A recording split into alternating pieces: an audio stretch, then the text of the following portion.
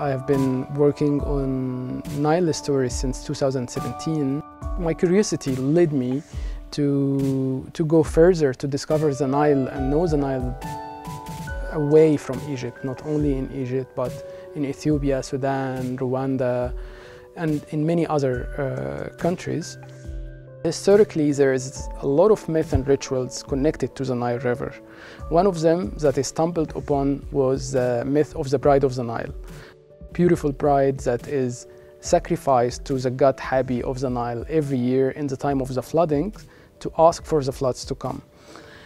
And I started to look more into it, whether it's true or false. But also I started to look and compare it to how we deal with the Nile today.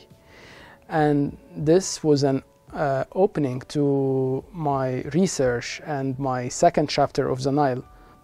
And through this research, I try to work with local communities. I try to work with a little bit of fiction, but also with a little bit with my niece on a personal level, and film and cinema, but also with photography and community initiative, where we tried to revive an old ritual connected to the Bride of the Nile, which is the Nile Parade.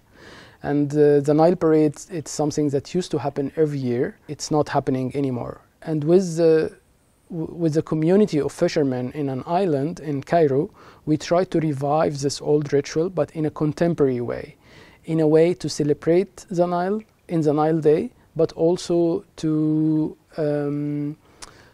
expose and highlight the different challenges we are facing now regarding our Nile. Through my work in photojournalism that started in 2010, I was very lucky because it allowed me to know my community better. And I think this is what photography offers me, that I'm always exposed to stories, real stories, and I'm documenting it in a visual way and making it available to the wider public, the general public.